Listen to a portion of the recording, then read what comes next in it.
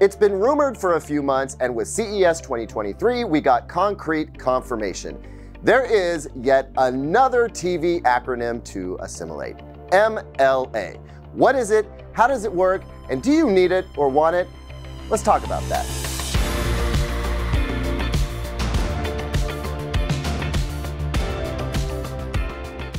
Welcome back, everyone. I'm Caleb Dennison, and today I want to talk about MLA, or Micro Lens Array Technology.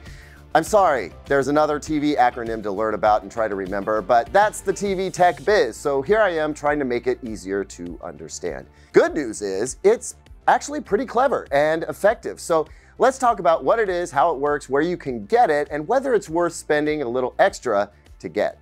And hey, if you like that sort of thing, do me a solid and click some buttons down below this video. Also, I love reading your comments, so knock yourself out on that. We do so appreciate it. Okay, here we go.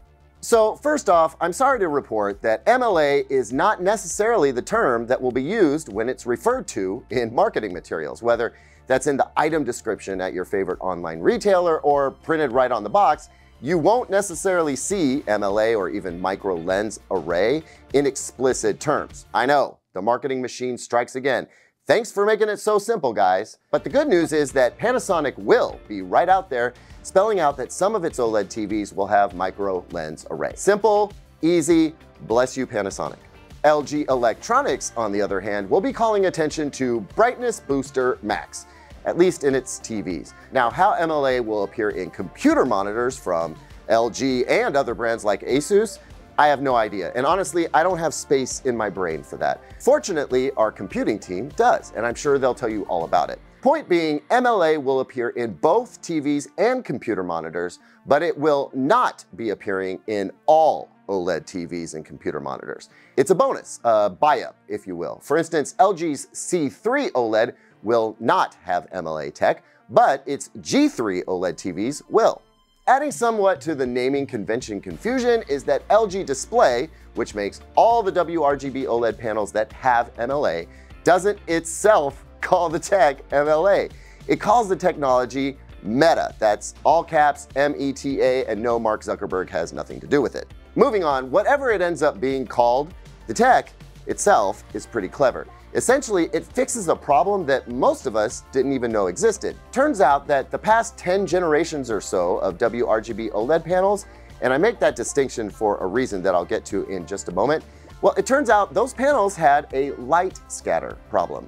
That is, as the light from the organic light-emitting compounds in an OLED TV traveled through various layers on its way to getting to your eyes, layers including, but not limited to, a color filter, well, that light was lost. The light bounced to and fro all willy-nilly and was just kind of lost to the ether. Actually, I think technically speaking, much of that lost light energy probably dissipated as heat. And that's not great. I mean, you would want your OLED TV to give you all the light. An OLED TV is not an efficient way to heat your home. So what MLA does is it helps to prevent that light scatter, essentially harnessing it and directing it toward your eyeballs. It's actually a very smart way to make OLED panels brighter. This way, they don't have to create more energy. They just prevent energy loss. And there are several benefits to that very efficient approach, not the least of which is no added potential for burn-in. So how does MLA harness the light and feed it to your eyes, creating a brighter OLED picture? Well, it's all in the name that I wish everyone would use: micro lenses. As animated in this video released by LG Display, which I link to below because you have got to check out how cringy the voiceover work is. It's a riot. Anyway, in this video, you can see that LG Display claims to have used a dragonfly's eyes as inspiration. They created a film layer with millions of tiny micro lenses that essentially catch light where it would normally scatter and instead route it out toward the viewer. Also, off-angle viewing is improved. That's really where the dragonfly inspiration thing starts to make sense. OLED was already noticeably better off-axis than LCD-based TVs, but there was still a bit of color shift and saturation loss. MLA essentially eliminates that. So it took something that was already pretty great and made it even better. I approve. 2 thumbs up and 3 snaps in a Z formation. Now, digging a bit deeper, these micro lenses are so incredibly tiny that LG Display can fit just over 5 100,000 of them over a single pixel. And that adds up to about 42.4 billion total on a 77-inch OLED panel, for example. Let's take a moment to marvel at what it took to make that happen. I don't know about you, but I'm impressed. I mean, it's so simple, and yet achieving it must have been monumentally complicated. So that's the hardware or physical component. LG Display also claims there's a software or algorithmic processing element to this as well. That's the other part of the so-called meta technology, as LG Display calls it, or Brightness Booster Max technology, as LG Electronics calls it. The percentage of which this processing voodoo is responsible for the end result, a brighter TV with better HDR performance, is unclear. But my gut tells me that pointing to processing as an important part of this complete technology package is kind of like saying that Frosted Flakes is an important part of this complete breakfast, when really the protein is coming from the eggs and bacon and the vitamins are coming from a glass of orange juice. But I digress. So what's the end result meant to be? Well, by the numbers, a WRGB panel with MLA is claimed to be capable of producing up to 2100 nits of brightness. Cook the books a bit, and one could claim that it is capable of 150% more brightness in some cases.